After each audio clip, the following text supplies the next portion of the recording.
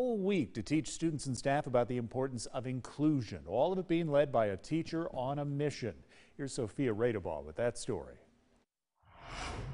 Well, this is Rand Ferry. He is an athlete at the Unified PE class at Lawrence District 55 school. And this week, students like Rand Ferry and others in the school are learning they have more in common with each other than they knew. Every single day, Everyone counts. Erin Hahn goes to work. Can you shoot the ball for me?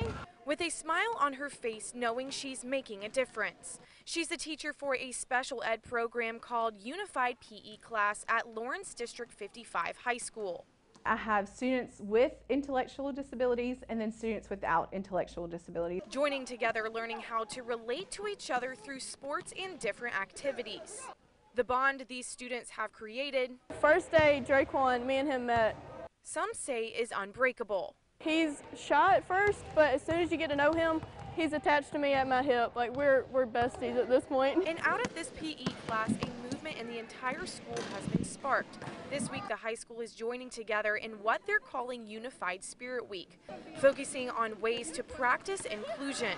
For Hahn, her connection to people with disabilities goes deeper, as she miscarried a Down syndrome baby in 2019.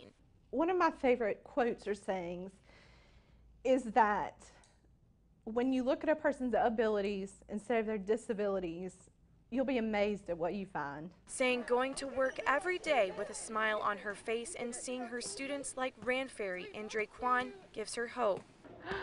The goal is that every student in this program feels special and a part of this community. In Lawrence, Sophia Radeball, 7 News. The entire school signed a pledge promising to go the extra mile to make sure no one is ever left out. The city